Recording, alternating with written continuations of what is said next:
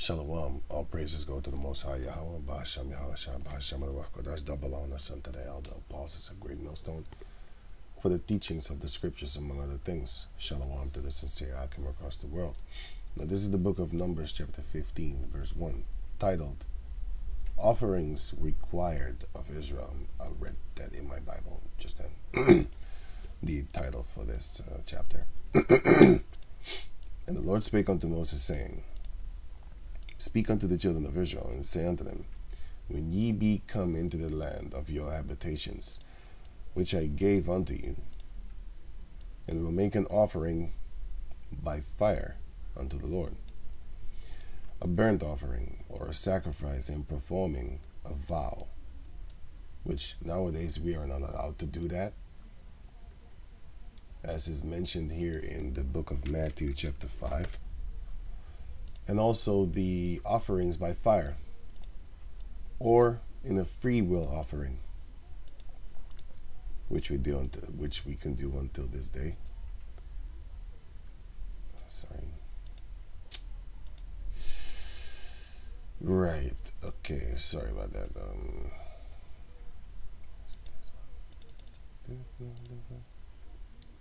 Yeah. You know what? I think I'm gonna leave it. Sorry. Oh, I should have did this before. Right. Or in your solemn feasts, to make a sweet savor unto the Lord. And that savor is a smell, and he likes the smell of burnt offerings of the herd or of the flock, which is then, oxes and stuff like that. And these are sheep and goats. You have a herd of cows or ox, stuff like that. But we don't have to do these things anymore according to the New Testament. And we are not allowed to make vows, by the way. Matthew 5 and 34. You also have one in Ecclesiastes 5. And you have another one in James chapter 5.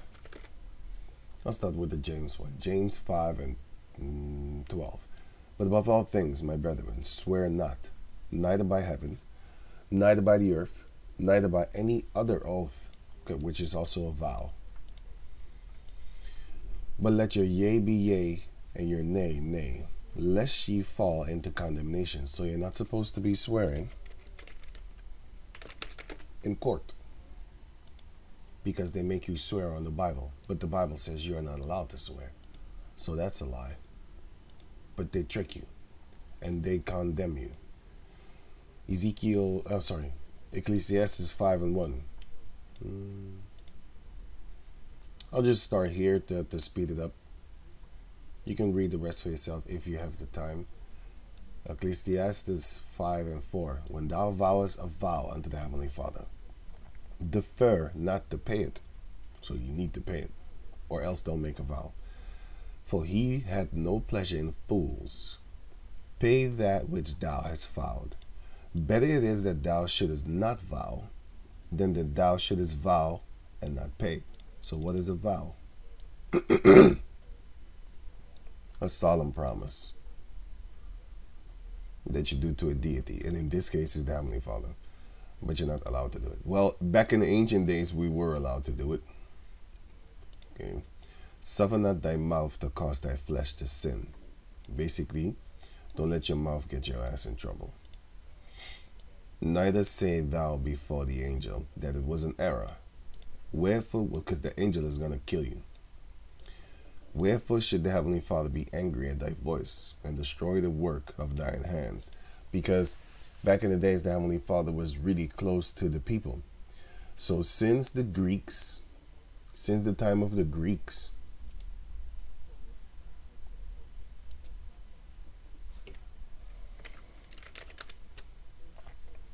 First Maccabees chapter 1 verse 9. After his death, which is Alexander the Greek. So Alexander reigned 12 years and then died, and his servants bare rule every one in his place. And after his death, they all put crowns upon themselves. So did their sons after them many years, and evils were multiplied in the earth. So since the Greeks, since the time of the Greek, Antiochus, Epiphanes, Antiochus the king and stuff like that, since the time of the Greeks, as you can see here, the kingdom of the Greeks, evil multiplied upon the planet Earth. Because before that, there was not such evil as it is now. And it kept on growing after them, after the rulership of the Greeks. Then the Romans kicked in.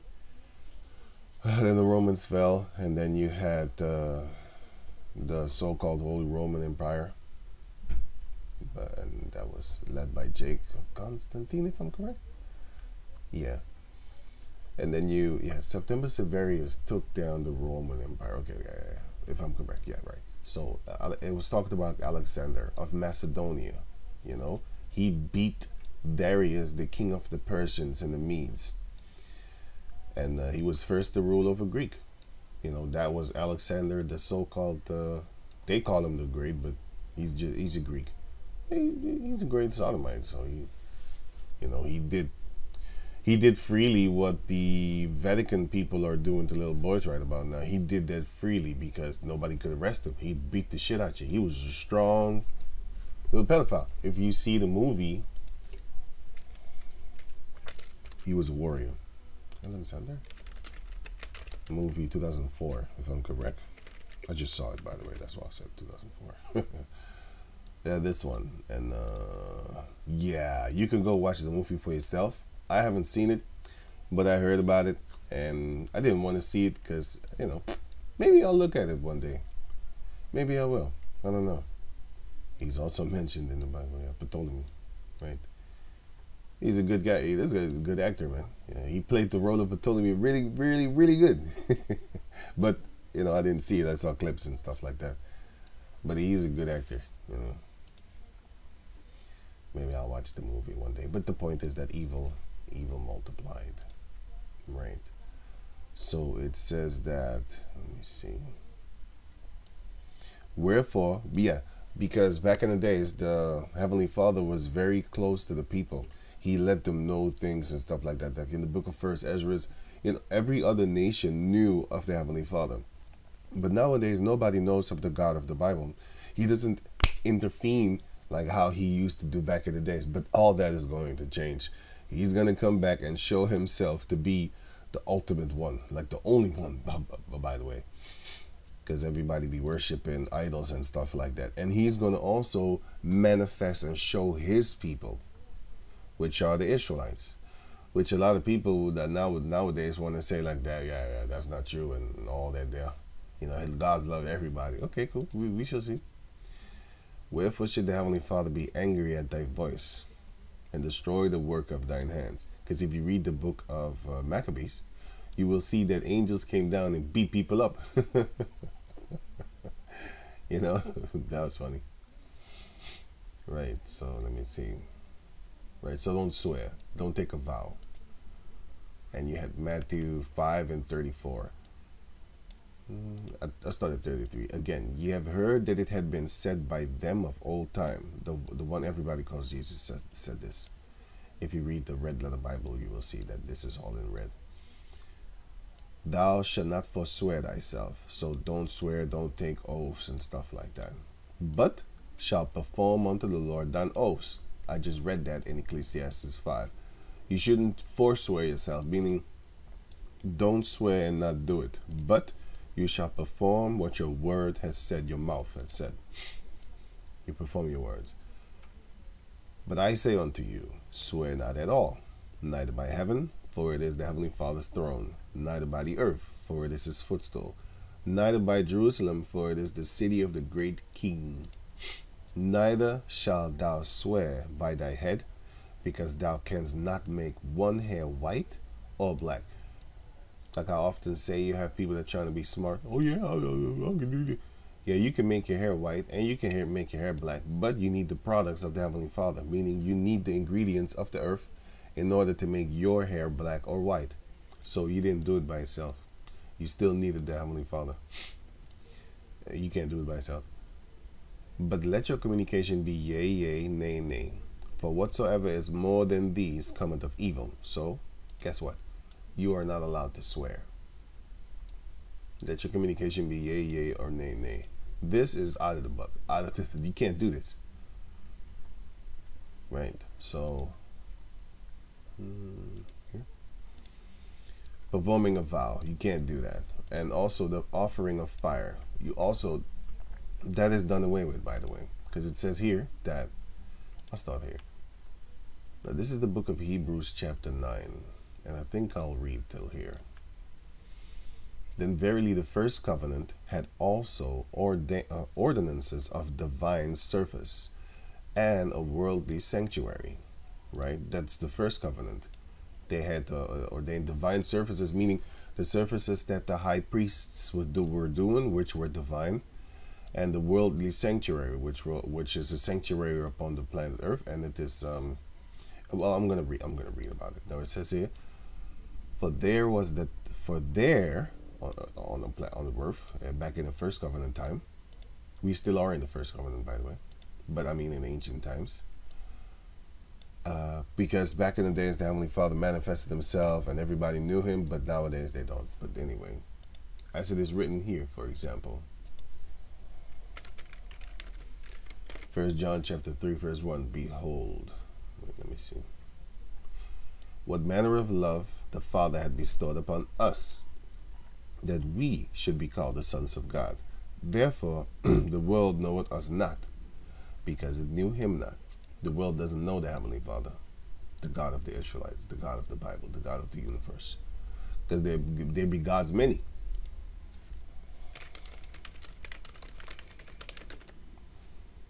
First Corinthians 8 and 5, and also, I think I got it. Antichrist. Yeah, right. So it says here First Corinthians 5 and 8. 8 and 5. For though there be that are called gods, whether in heaven or in earth, as there be gods many and lords many, so there are many gods, but there's only one true living God. Yahweh is his name. So it says here, 1 John chapter 2 verse 18, little children, it is the last time. So when was the last time? 2,000 years ago. That was the beginning of the end, which is 2 days ago, by the way. And as ye have heard that the Antichrist shall come, and now, so this is 2,000 years ago, are there many Antichrists, whereby we know that it is the last time. So 2,000 years ago was already the last days. What does AD mean? AD mean in BC, right? It shows you AD stands for Anno Domini, Latin for in the year of our Lord. So when did he come? He came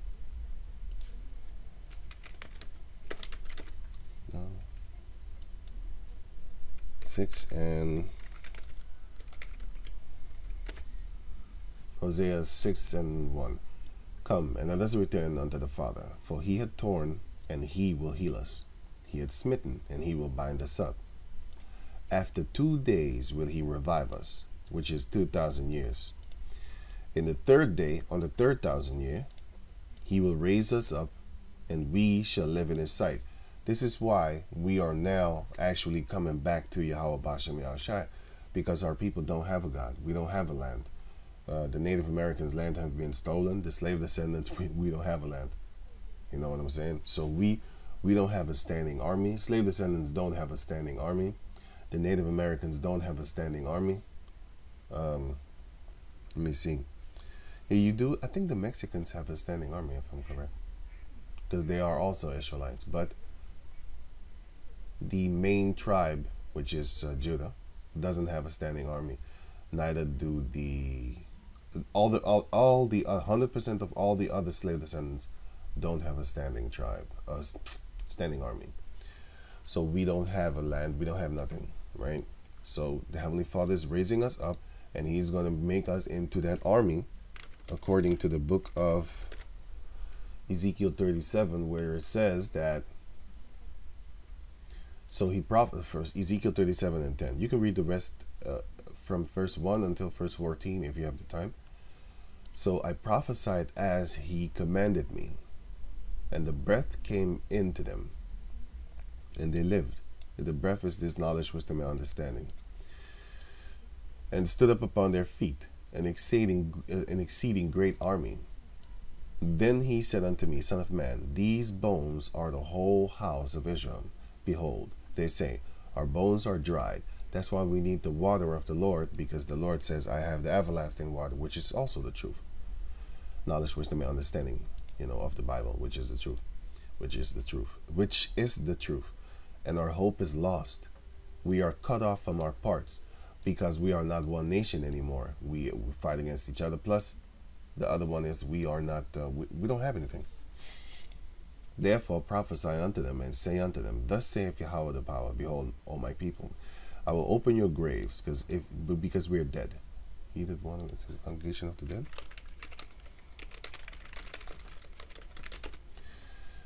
Proverbs 21 and 16. The man that wandereth out of the way of understanding shall remain in the congregation of the dead. So basically you're alive, but you're dead from the neck up. And that is our people. We are in the graves. And cause you to come up out of your graves, and bring you into the land of Israel. Because, like I said, that's our land. You have the heathens that are fighting now for that land, which is funny as hell. But anyway, so going back to over here. We shall live in his sight after 2 days, yes. 1 Peter chapter 3, verse... No.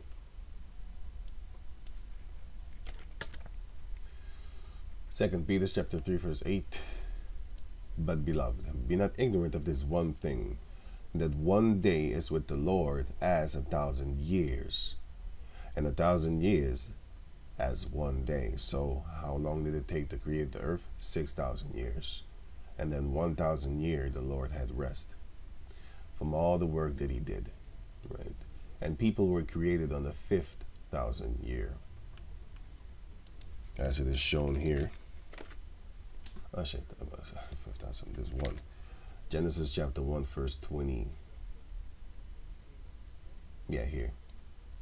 20 until 23.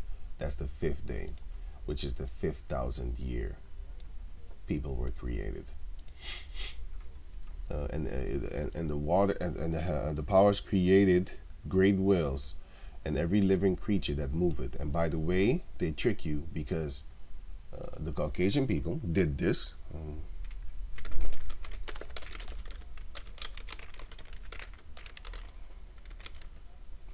Jackals? Dragon in the Bible were removed. Evolutionismmyth.com. And if you actually look up the Hebrew here, where is it again here? Okay, so you go to the word Genesis, not the word Genesis. I mean the book of Genesis, but the word whales, which is here. You see this word whales, which is Hebrew 58:77. Well, let me go here first. Dragons were removed in the Bible. So it says here,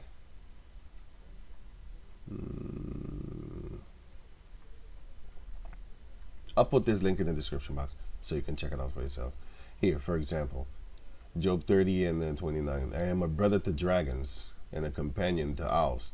The reason why he said that is because dragons make these sounds. They're howling and stuff like that. And Job was very suffering, and he is a companion to owls, which is always at night and basically sad. Oh yeah, like that. So he was crying. If you read the rest of the chapter, you will see that he was actually suffering. He was howling and suffering and stuff like that, which is the sounds that these animals make, right?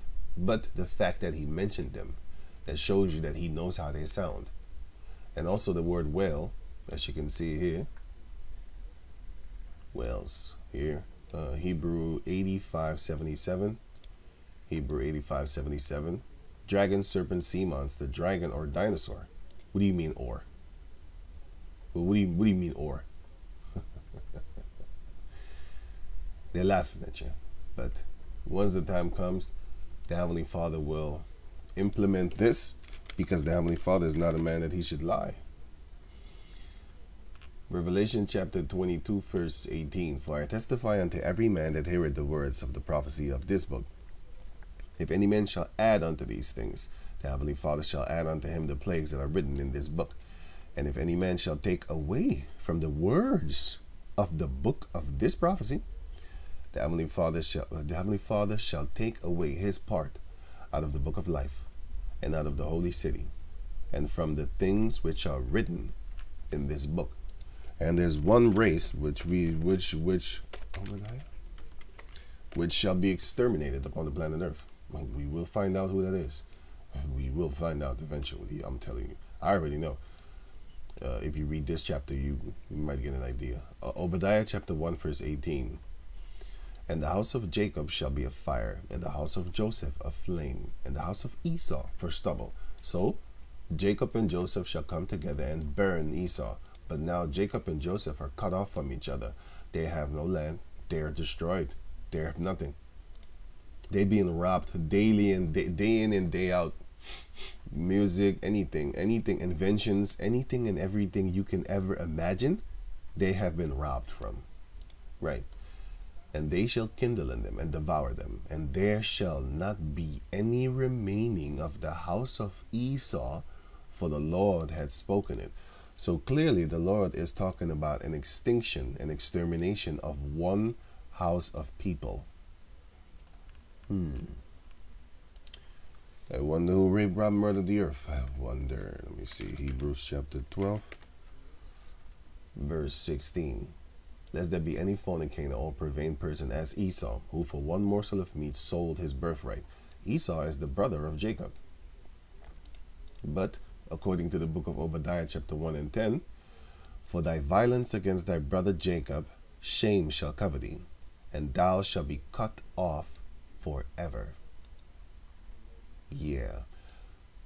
Verse 17, Hebrews 12 and 17. For ye know how that afterward, when he would have inherited the blessing, he was rejected, for he found no place of repentance, though he sought it carefully with tears.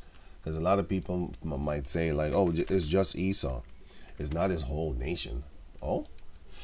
Malachi chapter 1 verse 4. Whereas Edom saith, we. So it's talking about their whole people. So it says here, verse 2. Malachi 1 and 2.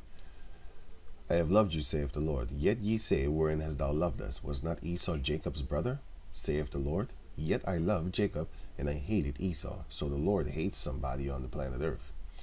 You might say, oh, he just only hates Esau, and not the rest of his people and his house, and laid his mountains and his heritage waste for the dragons of the wilderness. Here the word dragons is there, which is lizards, which you call dinosaurs and stuff like that.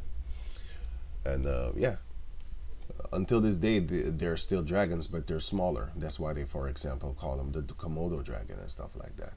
But there are dragons in Africa, but I'm not going to get into that. That's another video. I already did videos about that. I think videos before these videos, because this is chapter 15, right? Yeah, Numbers 15, yeah. So I did number 4. I'm going to upload number 14. I didn't upload it yet.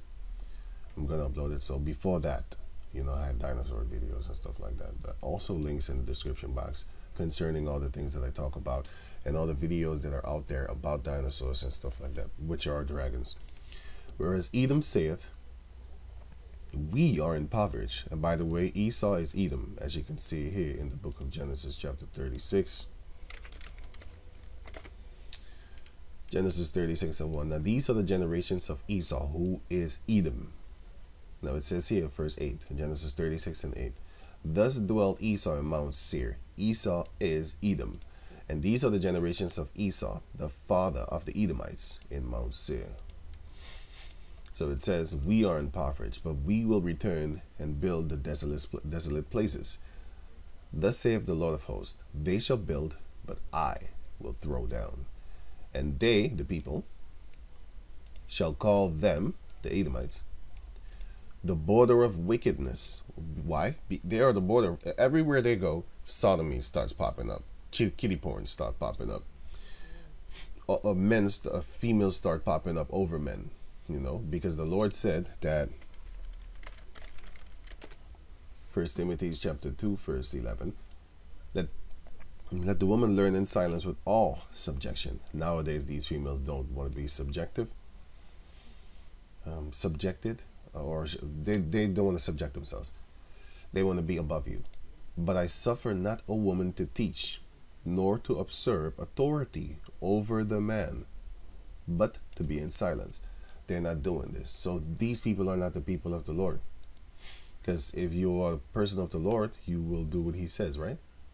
Be a doer of the word, not a hearer only.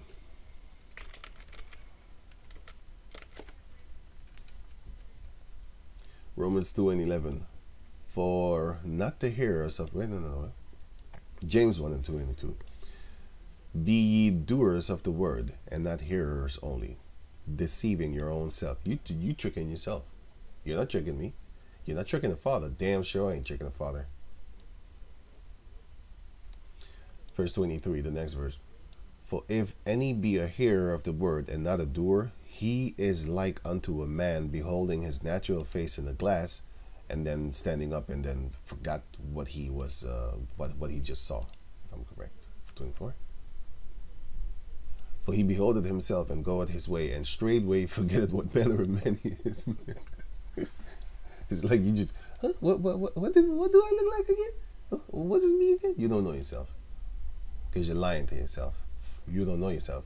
It's as if you don't know yourself, but you damn well sure as hell do know yourself. You know if you're a liar or not. Come on, man. Even a pathological liar knows that he's lying, but he just forces it on you to make you think that he's not lying. But he knows he's lying. But that's why he's a pathological liar. And they shall call them the border of wickedness, and they shall also call them the people against whom the Lord had indignation forever. Right. So they're going to pay for changing words in the Bible. They changed them because, like I said, when I read this in the first time, the first few years, I never knew what this was. I always thought whales. I always saw this in my head. When I was reading the scripture, I saw this. Well, not specifically this one. I saw actually the gray one in my head. You know, but now I know that that is not what it says right there. So, and that's why Job, in the book of Job 30, yeah, I'm correct, yeah. Job 30, no, 40. 40 and 18. Oh, 15. Behold, now, behemoth, which I made with thee. Where? In Genesis. He eateth grass as an ox. But anyway, too much of this. Going into too many different topics. Sorry about that. Let me go back to over here. Hebrews chapter 9, verse 2. For there was a tabernacle made, the first wherein was the candlestick, and the tabernacle, and the showbread, which is called the sanctuary. Right, so that's the first on the worldly sanctuary. And the second veil, oh yeah, by the way, the veil, let me see, the tabernacle veil, here, look at it. I saw it here, look at it. First you have the first veil, right? And then you have the second veil. Now, only the high priest is allowed to come here, and he always has blood with him because he's finna do a blood sacrifice. And then you have here in the middle, you have the mercy seat, and you have the two angels on the side of it. Let me grab this picture then. Let me go back to this. Yeah. Right. So in here you have the mercy seat, and you have the smoke coming up. Wait, let me try and find another picture. Ark of the Covenant. Let me see. Smoke.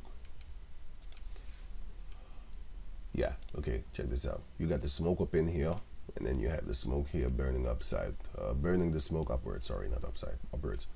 And yeah, if you read the book of, and this is also, and if you watch the movie, this is a good picture. If you watch the movie, what's the movie called again? Ark of the, no. The Raiders of the Lost Ark, right? Raiders of the Lost Ark. Death scene. Let me see. Yeah, this one.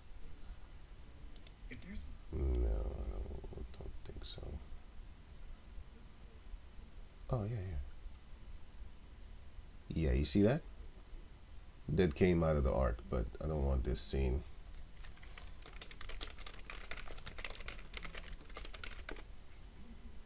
Death scene. Nope. Yeah, I think this is it. The Lord's vengeance. That's funny. Funny that he named it like, the person named it like that. Okay, cool. I'll put this link in the description box. So as you can see, the smoke is around. They got that good in the movie. Okay, cool. They got that good. You know, movies lie often. You see the spirits, and then, you know, and let me see.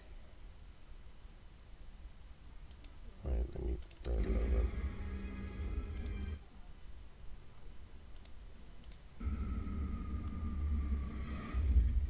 Right, you can check that out for yourself if you have the time. So they're kind of good with it. They're kind of good. In the movie, they kind of did a good job, kind of. Yeah. So going back to over here now, this is the second veil. This is the verse veil. The priest is allowed to come here. Only the high priest is allowed to come here. And if anybody else that is not a Levite come in here, he will die. Or if he comes near, he will die.